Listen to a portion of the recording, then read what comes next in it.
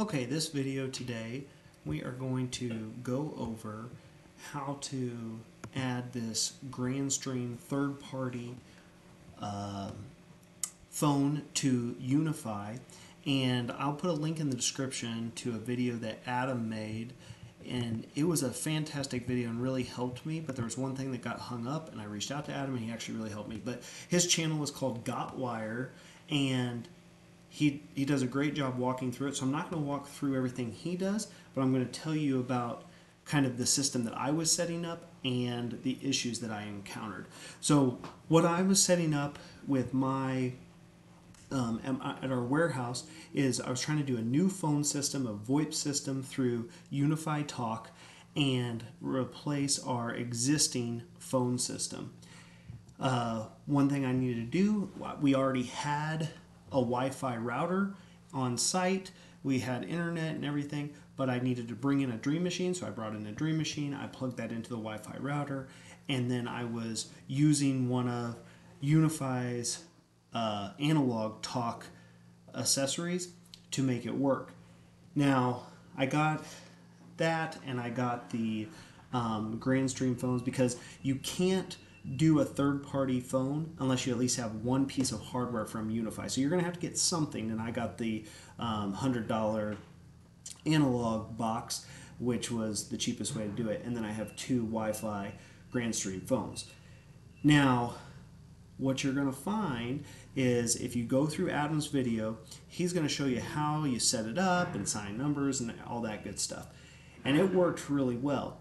Now, what I found is I was setting it up and I didn't realize that my Wi-Fi phone, my Grandstream phone, was connected to my Wi-Fi router, and it was this network, and my in my Unifi network, my UDM, my Dream Machine, was this IP address. So what happens is these are two different IP addresses, and I can't punch this in if I'm not actually on this network. So what I ended up having to do is I was essentially having two routers competing. I had the Dream Machine that was a router, and I had my Wi-Fi router as a router. So what I had to do is I had to change my Wi-Fi router into an access point to where it will mimic the same IP address, and it's actually the same exact network. So if you fall into this and you can't figure out why Adam's video is not helping you, this will be a video that will really help you. You need to go to your router, Google how to make that router an access point. It's pretty simple. You're going to make that an access point, which just means the Wi-Fi router is no longer doing routing capability. It's just being a Wi-Fi radio for your network in Unifi. And then I have a second Wi-Fi router I also added somewhere else that was as an access point to get me internet through more of our building. And it worked out really well. And the phones work, so I hope this helps. This took me a while to figure it out.